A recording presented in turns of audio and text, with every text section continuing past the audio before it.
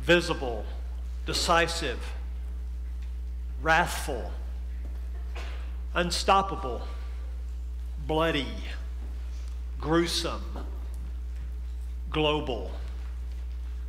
These are just some of the words that we might use to describe the second coming of the Lord Jesus Christ to the earth.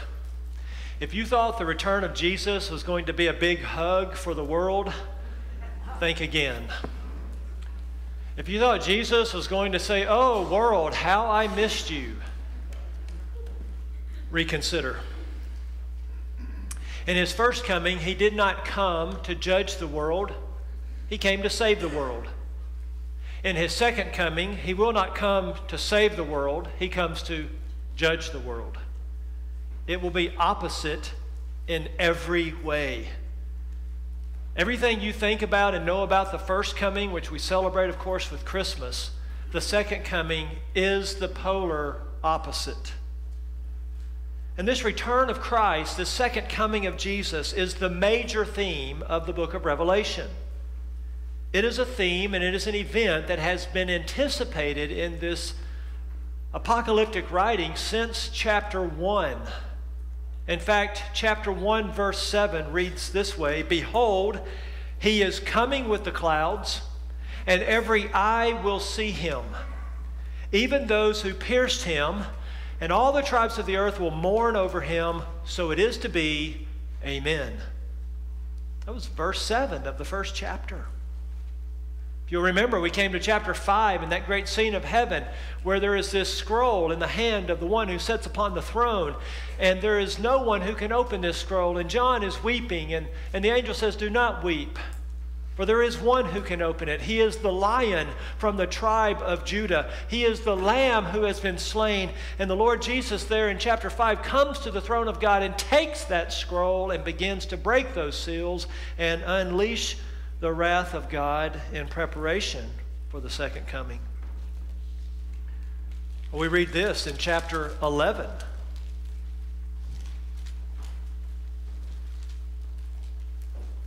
Anticipating the reign of Christ and the return of Christ. And the seventh angel sounded, and there were loud voices in heaven saying, "The kingdom of the world has become the kingdom of our Lord and of his Christ, and he will reign forever and ever." In chapter 14, we find a description of a great harvest to come. And one is told to drop his sickle into the earth and to harvest these grapes that are ripe, and then to throw those grapes into the great wine press of God's wrath. In chapter 16, we read of a gathering army of rebels against God, a great assembly of over 200 million, for what is called the great day of God, the Almighty. In chapter 19, we read the words, "Hallelujah, for the Lord our God, the Almighty, has begun to reign," in anticipation of Christ's return. And so it has been the theme of the book of Revelation. It has been anticipated all the way through the book of Revelation, but this is certainly not new or different from the rest of the Bible. Some have said there's nothing new in the New Testament, and there's a great amount of truth to this, because the Old Testament prophets spoke extensively of this return of Christ. So much so that the Jews of Jesus' day were very confused when he arrived and was not taking over the country as King of Kings. The Old Testament prophets had written so unceasingly about this event. Of course, Jesus himself, the Son of God, the Son of Man, was a prophet as well, and he taught extensively in a long line of prophets on this event, summing it up with these words of Matthew 24:30, "They will see the Son of Man coming on the clouds of the sky with power and great glory." That's my title this morning, "With Power and Great Glory." This event is referred to over 300 times in the New Testament. Every single author of the New Testament speaks of it, and almost every single book of the New Testament, with the exception of one or two. Now, you need to understand that this event we speak of this morning, the return of Christ all the way to the earth, the second coming of Christ, is distinct from the rapture. You may think of one big second coming with phase A, the rapture, and phase B, the second coming or the return of Christ. But it is a distinct event from the snatching away of the bride of Christ, the church of the Lord Jesus Christ. It is the rapture then that will begin the 7-year tribulation period. It is the second coming that ends it, that puts the period on it. In fact, it is a major transition event in world history. On the one hand, the second coming of Christ will climax and complete the 7-year tribulation period, that 7-year time of God's wrath. On the other hand, it ushers into the world and upon the world the 1,000-year reign of Christ. Christ, King of Kings, Lord of Lords, the great high priest on his throne in the temple of Jerusalem, reigning there in a perfect kingdom for 1,000 years before the eternal kingdom. And so this will be a major transition event. It's also a necessary event. It must happen. It will happen because it has to happen. You see, without the return of Christ, the whole point of creation and redemption falls to the wayside. It's just that important. Without the return of Christ, then endless warnings and threats of God just become empty and vain, and many, many promises of God fail. And of course, this cannot happen. The return of Christ then should be studied, it should be prayed for, and it should be thought about by every Christian on a regular basis.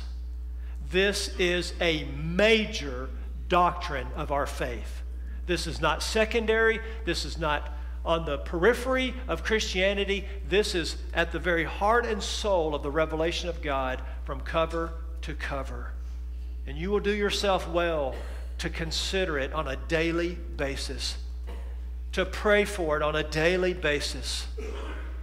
And certainly for those future tribulation saints, those who missed the rapture because perhaps they procrastinated in coming to Christ and find themselves here on earth during the tribulation, and then they come to Christ, well, this event won't come soon enough for them. Of course, many millions of them will be martyred. Some will survive, and some will be begging the Lord to come to their rescue. Revelation 19:11-21 then is a great passage on the second coming, but far from the only. There are many passages in the Bible that speak of this event. And kind of like the Gospels, Matthew, Mark, Luke, and John, they all have their own purpose, right? Each Gospel has its own emphasis. So each passage on the second coming has its own unique purpose and its own unique emphasis. And what we want to do today is unpack the purpose and emphasis of this passage.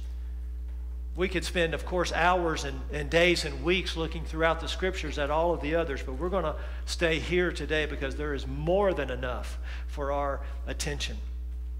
From a literary standpoint, for the writer John, everything in this book has led up to this passage. This is the literary climax of the book of Revelation. It's the mountaintop of the book, and everything that remains will flow from this passage. And so we've come then to the pinnacle of the book. And I would say, by design also then, the pinnacle of human history in the sense of the glory of Christ on display. There are many details you could see and hear as I read it, many details, but there is one common denominator. One common denominator opens this passage up for us and brings to us the main point of this passage, and here it is. The return of Christ is about Christ. He is the one common denominator of this passage. It is all connected to Him, rooted in Him, points to Him, and glorifies and honors Him. So here's the big idea this morning. Here's the main argument of this sermon. The second coming of Christ will bring more attention to Jesus than any event in history. The second coming of Christ, this event, will bring more attention to Jesus, more outward honor, more evident glory than any event in history. And just think about that for a moment. You think about his conception, of course, which was mysterious and invisible and unknown only to just Mary, known only to Mary. And you think about his birth in that obscure cave in obscure Bethlehem, and very few people knew about it. His life as he grew up in Nazareth. What good comes out of Nazareth, right? This obscure hick town in northern Israel. His cross, yeah, several people saw him die, but it was a tiny fraction of humanity.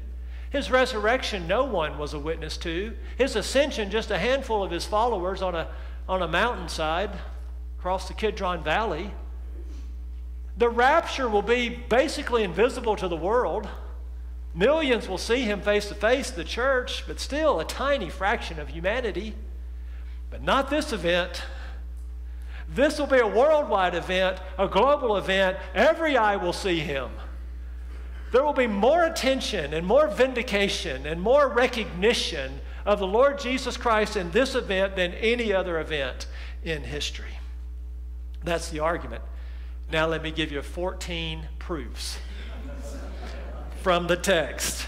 They come at us in rapid-fire, staccato fashion. 14 proofs that the return of Christ is about Christ. Number one, his origin. Heaven. John says, and I saw heaven opened. In the Greek, it's the heaven opened to where it will stay opened. It's perfect tense verb. Opened with continuing results. This tells us of the origin of Christ. Where does he come from in the second coming? From whence does he come? He comes from heaven. He comes from God's right hand. He comes from the throne of God, the throne of the universe, in a place of perfect glory and power, bliss. He has come to earth once and returned to heaven, and now he comes from heaven to return to earth. The origin of his return is God's very dwelling place. It's not just a place, it's a place where God rules. It's a place where the will of God is done perfectly and instantly and always. And so the return of Christ, because he comes from heaven, we are reminded that he comes as God's emissary. He comes as a sent one. This has the Father's approval. It comes on the Father's command. He comes from heaven. That's his origin. He doesn't come from earth. He doesn't come from hell. He doesn't come from under the earth. He comes from glorious, perfect heaven to bring about the will of God on earth. Thy kingdom come, thy will be done on earth as it is, where? In heaven, because that's his origin. I saw heaven opened. Number two, second proof, his ride, his mode of transportation. It is a white horse, a white steed, an energetic, powerful war horse. White horses are fairly rare. I don't know that I've seen very many myself. Maybe that horse on the Lone Ranger back in the day. I just read recently that George Washington rode a white horse. It got shot out from under him one battle. He quickly transferred to a chestnut horse because it wasn't this white horse. And this isn't George Washington. A white steed. He comes on a white horse. Well, this is interesting because a white horse is what the generals would ride after they won the battle. And they rode back into the city with their vanquished foes behind them to a celebration parade. This is what the Roman generals would do as they came back into Rome. They then rode a white horse. He rides a white horse before the battle, telling us what? I'm going to win. This white horse anticipates the victory that is to come. Second proof that the return of Christ is about Christ is he comes on a white horse, a horse of victory, a horse of power. There is no doubt of the outcome. Third proof, his character.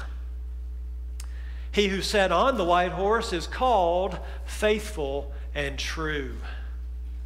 Faithful and true, trustworthy and true. He cannot fail. He cannot lie. He cannot let you down. He will never disappoint. He will never fail to keep even one of his promises, no matter how small or obscure they may seem to be. He is, by definition, faithful and true. That's his essence. That's his character. That's who he is. And of course, this is in contrast to Antichrist, who has been on the scene, having his day in the sun, having his little fun, carrying out his schemes. But he was anything but faithful and true. He was unfaithful and he was deceptive. He was a liar through and through. He was a tool of Satan. But now the tool of God comes, who always tells us the truth and who always carries out the truth. The one who is trustworthy. The world can't be trusted.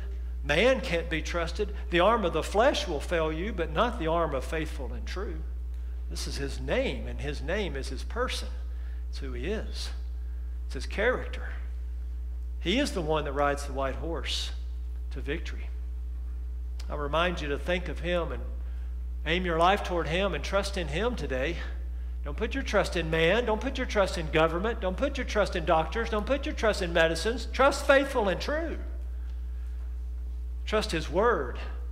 Hear from him who will never lie to you, will never leave you, will never forsake you. That's his character. Number 4, his activity. His activity is there in verse 11. And in righteousness he judges and wages war.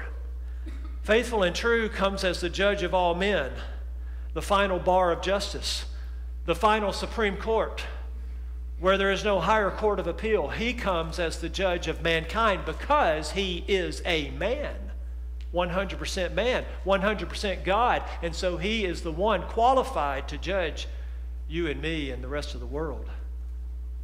There will be no excuses before the one who lived here. There'll be no excuses before the one who walked here, who faced every temptation that we faced, yet without sin, and who did so in the power of the Holy Spirit, as a man, as the better Adam, as we've sung. There'll be no arguments that can rise up against him.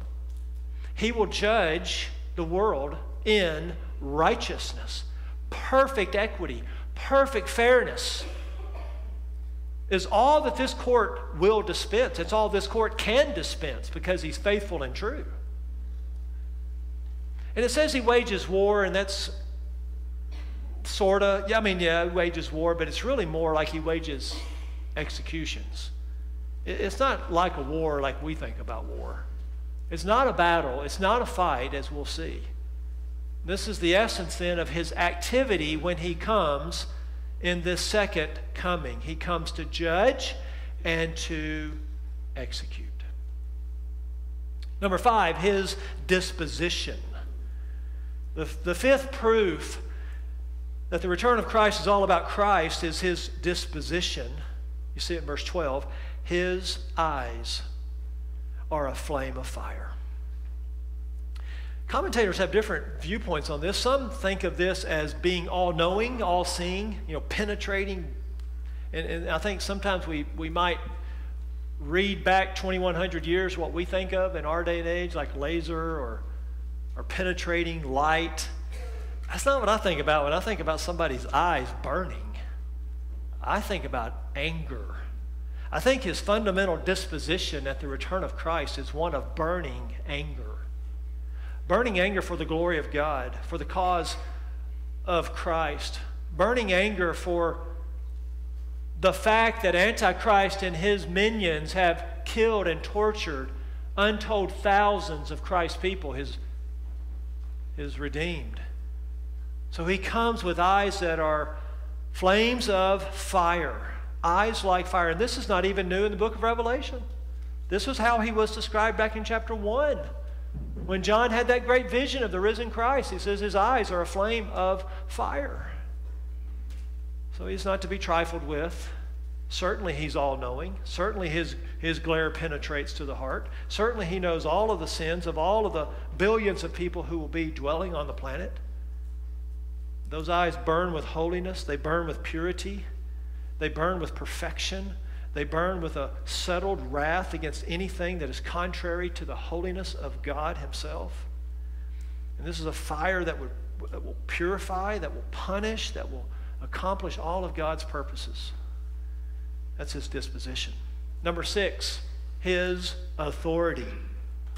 Look at that in verse 12. On his head, again, a lot of this in contrast to Antichrist. On his head are many diadems. Diadem's the word for a royal crown.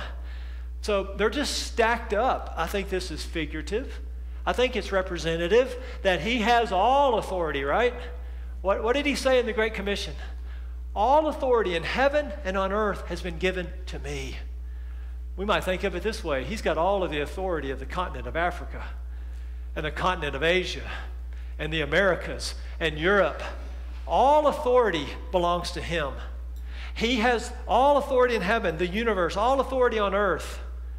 Perhaps there will be some 200 some odd nations in existence when he returns to earth. He'll have a crown for every nation because he is Lord of lords and King of kings, and he has on his head much authority. Authority to act, authority to represent God, authority to carry out the threats of God that he has been giving the world for millennia. Every nation is under his rule. Every kingdom of man is under his rule. Every human being is under his rule. Every animal is under his rule. Every bird of the sky is under his rule. He has many diadems upon his head. When he comes, his first coming, he came as a baby in a manger. Only a handful of people knew this was the king. As he hung on the cross, he wore a crown of thorns hammered into his precious head. But when he comes, many diadems will announce to the world, I am the Lord God Almighty in human flesh. All authority will belong to our Lord Jesus. And it will be visible and tangible and known. Number 7, seventh proof is his deity. This was the most challenging one of all to label. And I just finally settled on his deity. I'm looking now at the rest of verse 12. It says, he has a name written on him which no one knows except himself. Now this is a little confusing because several names are given to him in this passage. Faithful and true, Word of God we'll see later, King of Kings we'll see later. But here is a name that is not named in the passage. Here is a name that is unknown.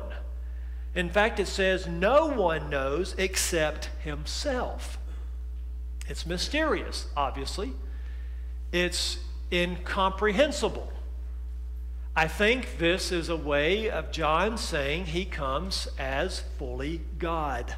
I think this speaks to his deity. This is God in flesh. Because ultimately, though he is fully man and he can sympathize with us and we can empathize and sympathize with him as a fellow human being, ultimately he is incomprehensible, ineffable, indescribable. Name speaks of character. Name speaks of your essence. This Christ has a name which no one knows except himself. In other words, no one knows except God, because only God can know the depths of God. It is only the Spirit of God who can know the mind of God perfectly well. And so here he comes in full deity. Number 8, his clothing. Verse 13, he is clothed, he is wrapped, he is robed with a robe dipped in blood. That's the word for baptized. Immersed in blood. And we'll stop there. He comes in a robe dipped in blood. What is the context? The context is war, right? The context is judging and executing. This is not the blood of the saints who had been martyred in the tribulation. This is not the blood of Jesus that was shed on the cross for the sins of his own. This is the blood of those executed.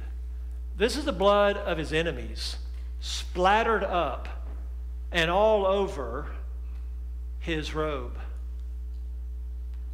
Go with me to Isaiah chapter 63.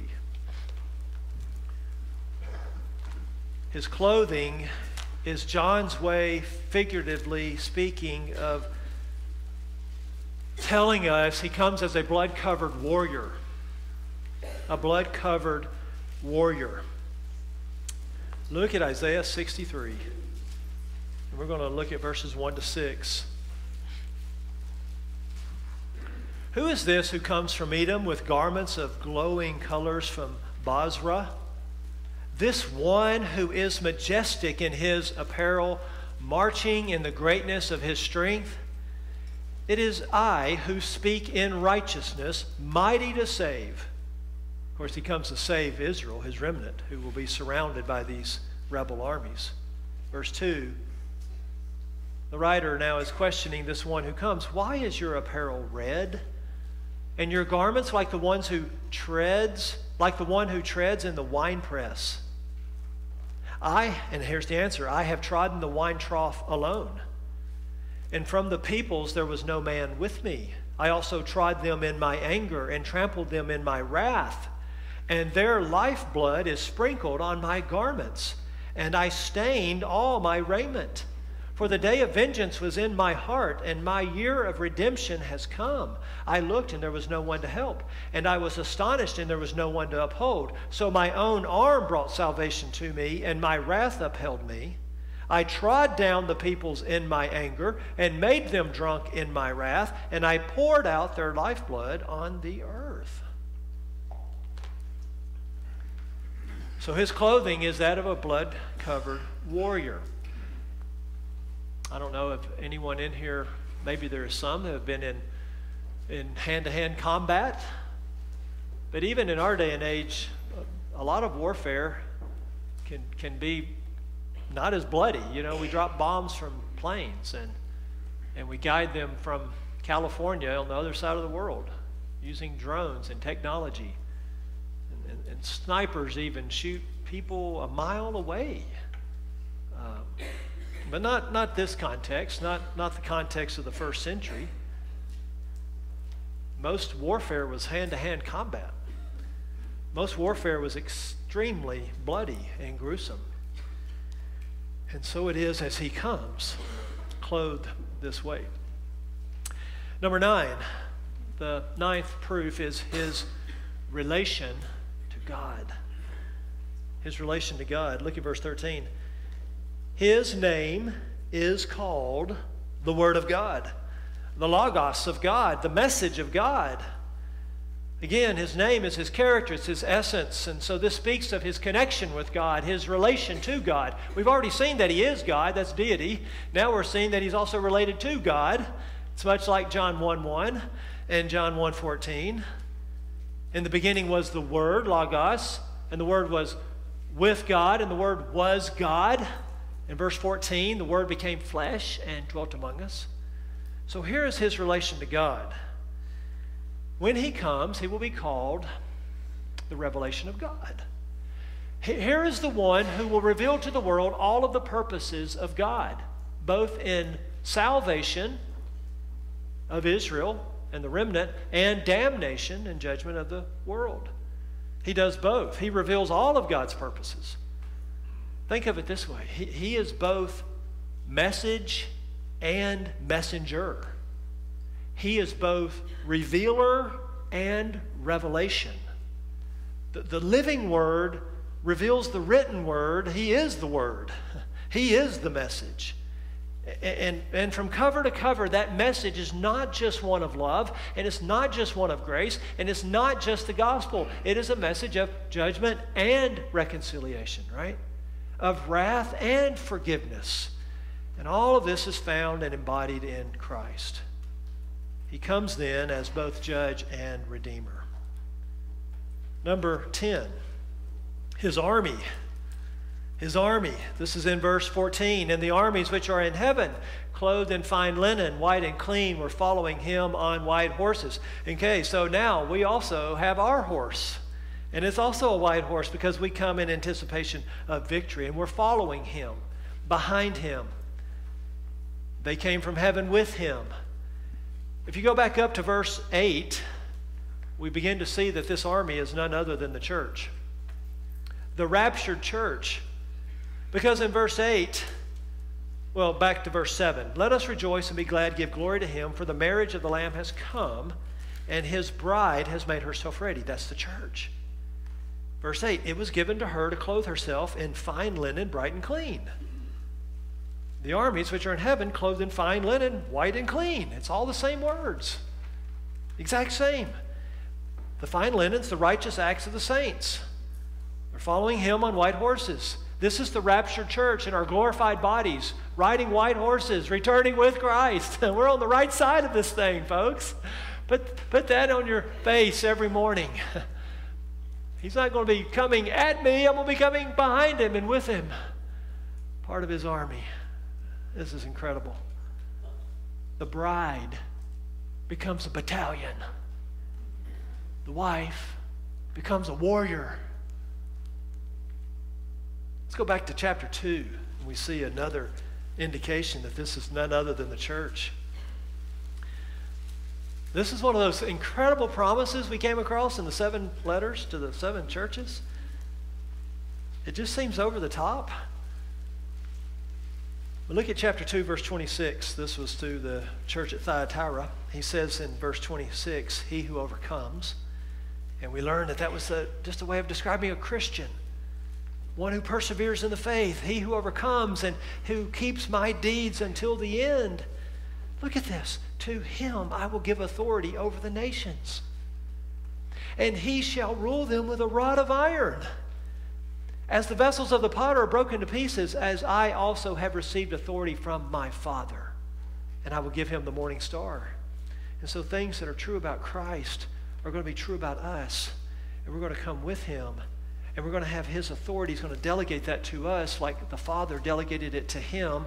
And we're going to share in his rule and reign and participate in some very mysterious way as his bride turned battalion.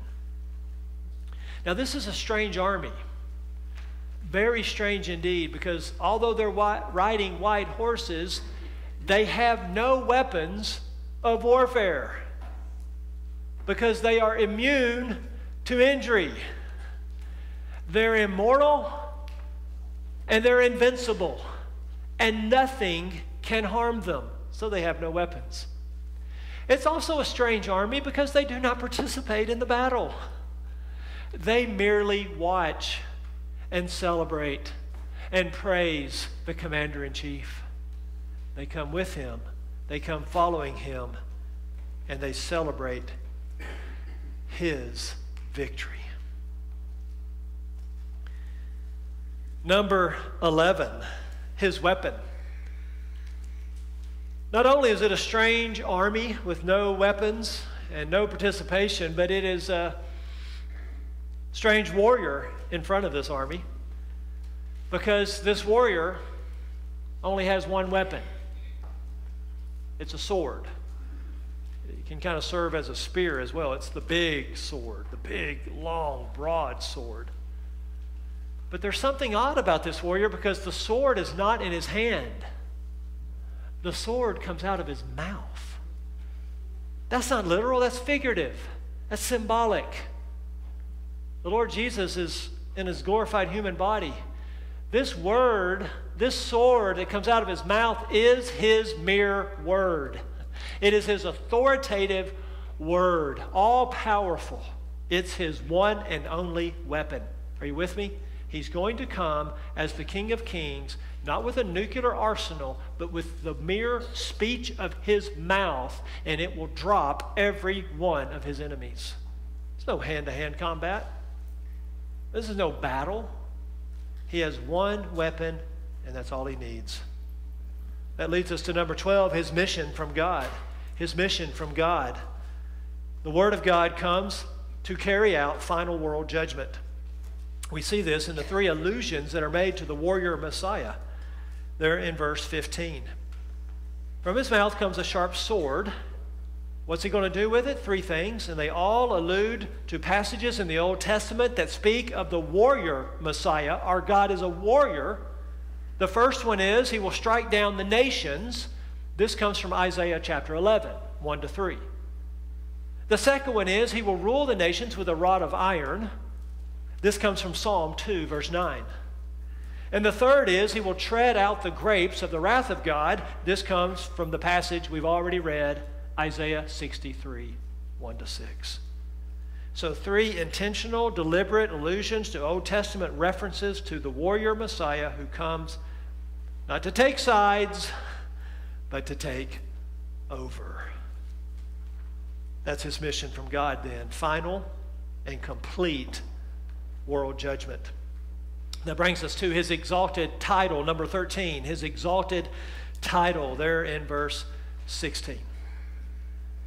He has a robe because he's kingly. He has crowns of authority. And on his robe, over the area of his thighs, not written literally on the skin of his thighs, but over the thigh area. In other words, in a most prominent area that can be seen easily by all, there on his robe are these 2 titles. These are not names, these are titles. King of Kings and Lord of Lords. Singular, one and only, ruler of rulers, master of masters, potentate of all potentates. It tells us that even as we move into the millennial kingdom and even as we move into the eternal kingdom, there might still be kings, little k, and lords, little lords, but they will all have one recognized king and ruler. And there will be no arguing that issue. This title will be for all to see. Now just think about this in the history of the world and the moment that this is going to bring to the world.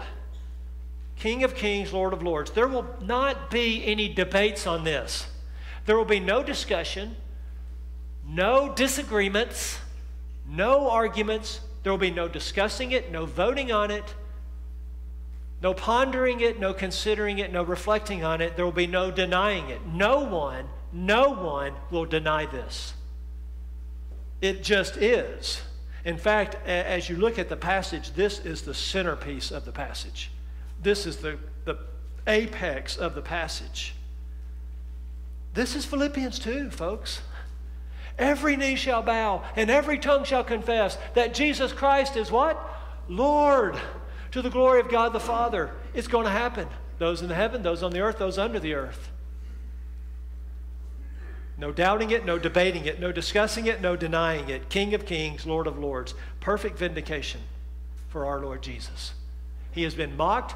He has been ridiculed. He has been ignored. He has been disbelieved for centuries. No longer. The whole world will come trembling before him and either rage against him in unrepentant sin or beg him for forgiveness and mercy. He is King of Kings and Lord of Lords. And that brings us to the 14th proof, his victory. This is 17 to 21. His victory. It's complete, it's decisive, it's total.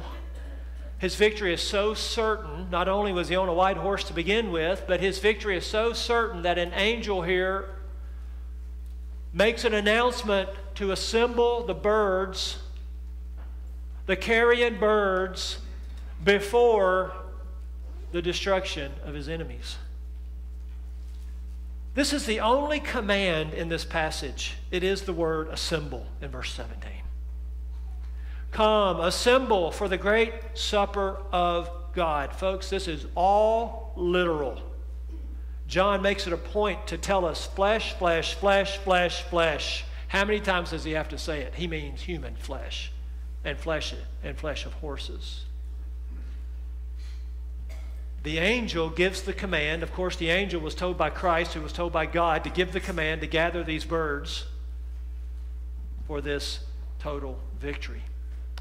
The beast, Antichrist, little horn, and false prophet, they're thrown alive into a cauldron of fire instantly. The beast was seized, the false prophet instantly. Now consider that, because they have deluded the world with their signs and wonders.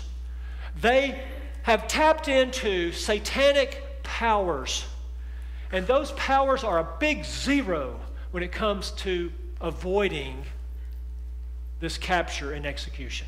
They can do nothing about this. They cannot fight back in the least. It's so anticlimactic. They're seized and they're thrown. Just like that. All of their demonic powers gives them nothing to escape. No help whatsoever. They can't put a scratch on Jesus. These who have destroyed untold millions of his followers can't touch him. Seized.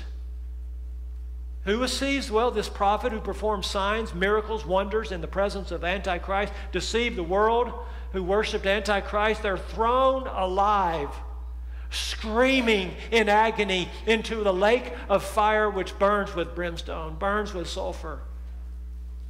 They don't even get executed first. They get thrown to their eternal grave while still living. And the rest are instantly killed by his mere word. Killed with a sword which came from the mouth of him who sat on the horse. He just spoke it, and it happened. It will happen. And then his cleanup crew goes to work. That's what it is. A cleanup crew of millions upon millions of vultures, buzzards, crows, ravens, every carrion bird that flies in mid-heaven is called to assemble and be gathered in Israel for this feast of human flesh. And all of this is just as Jesus himself had predicted. Jesus said while he was here the first time, "For just as the lightning comes from the east and flashes even to the west, so will the coming of the Son of Man be. Wherever the corpse is, there the vultures will gather." His victory here cannot be faster. It cannot be more complete. It cannot be more decisive. It cannot be more overwhelming. You know, if you were looking for a good battle, Armageddon's going to be a huge letdown. It's not a battle. In chapter 13 of verse 4 of the book of Revelation, the question is asked, who is like the beast and who is able to wage war with him? Here's our answer.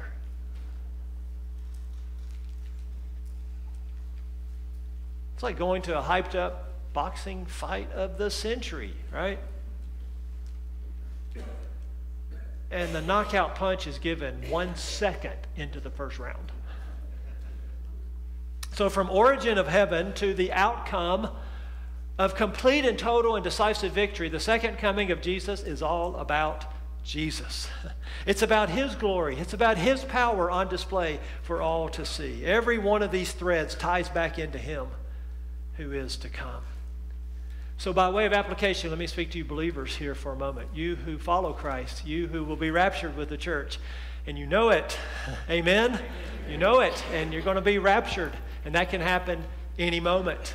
Nothing else needs to happen prophetically for the trumpet to sound. You who will follow him on white horses, clothed in fine linen, the righteous deeds of the saints. Let me speak to you for a moment by way of application. If the greatest event in human history, the most visible at least, the most evidently glorifying to Christ is the second coming, what can we learn about that now? I think it's simply this. How prominent is Jesus in your life now?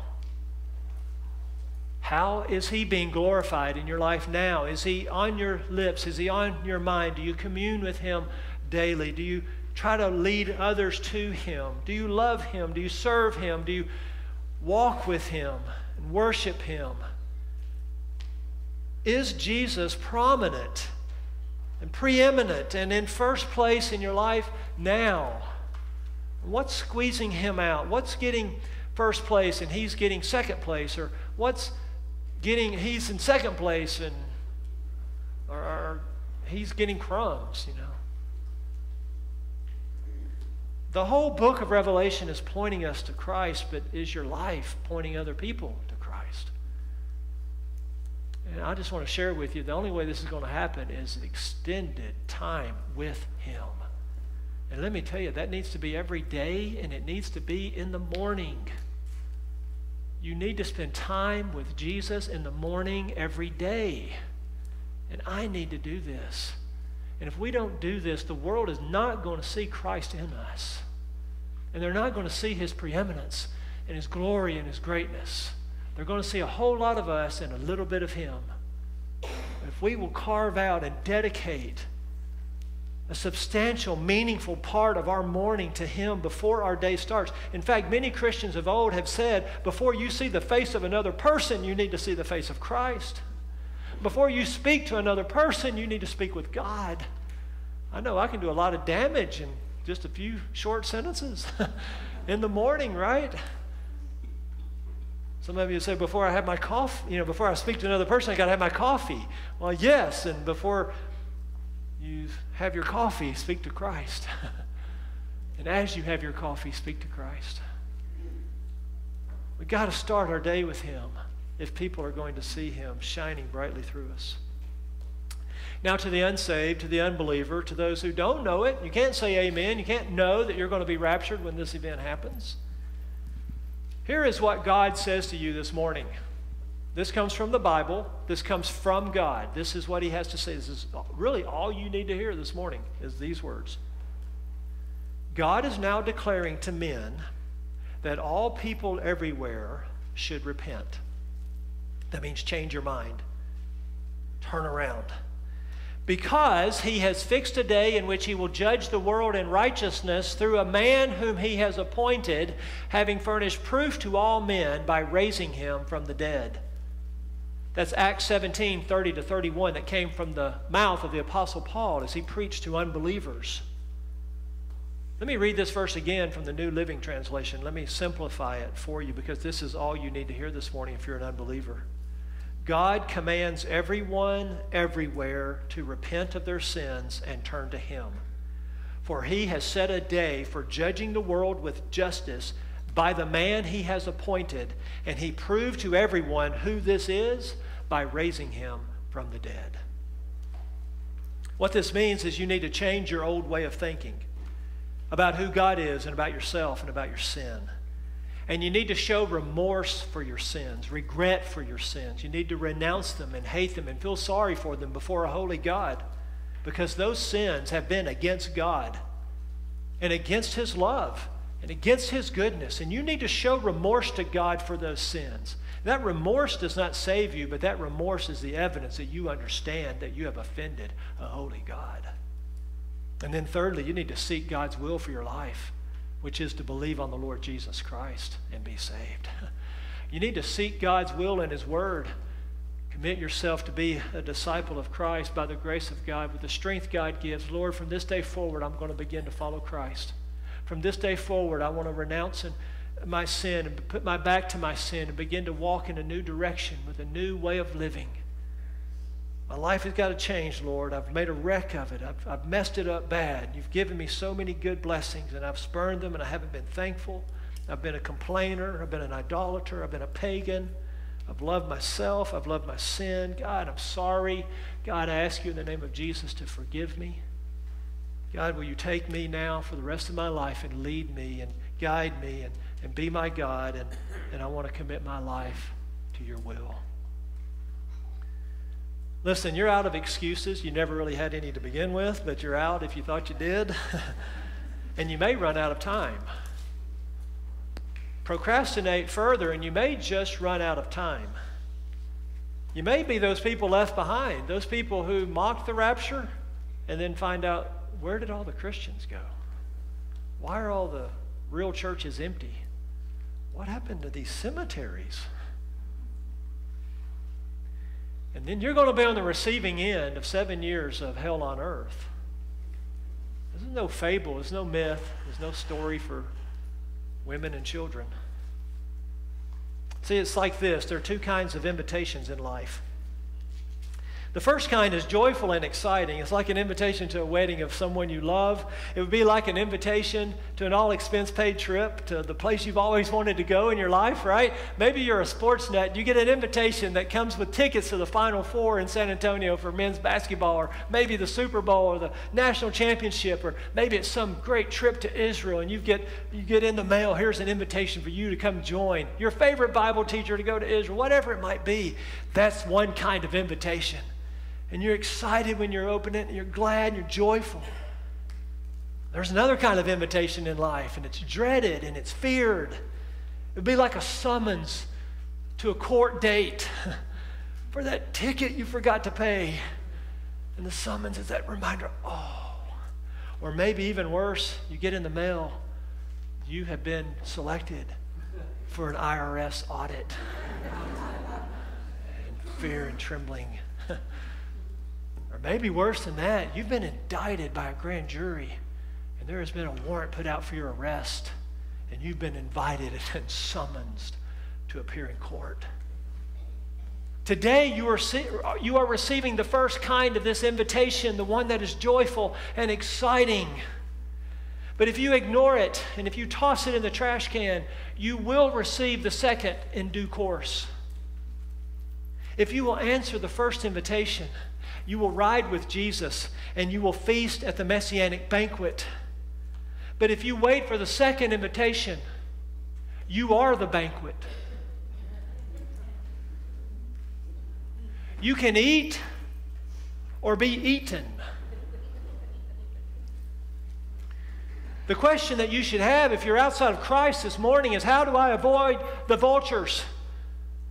How do I not face the buzzards and the crows and the ravens picking my corpse apart? You must answer the call of Christ. You must respond to his invitation this morning. You need to RSVP. I will be there. I accept. I receive. I admit. I confess. I want to be on the right side of Jesus when he comes. You've seen these invitations where you can say, I can't come with regrets. Oh. If you check the with regrets box, you're going to have an eternity of regrets. Let's pray.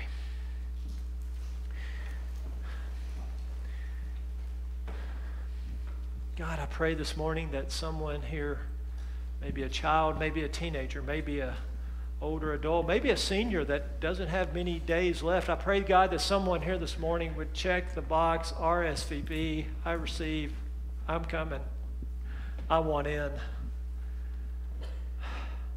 God, may it be by the power of your word and the power of your Spirit. I know that I can't do this. And Billy Graham couldn't do it. No man on earth can convert the human heart and soul. But by the message preached of the good news of Jesus, you can bring new life. And it's our collective prayer this morning in his name that you would do so. You bring revival to this church. And you'd begin to save today the unsaved in our midst, because we know they're here. And we know you know they're here. And so we just beg you, Lord, to look on them now with favor. It's in Jesus' name we pray. Amen. Amen. Well, we're going to sing our closing song now. For us to rejoice in the Lord in his reign, his coming reign. If I haven't met you, if you're new with us, and maybe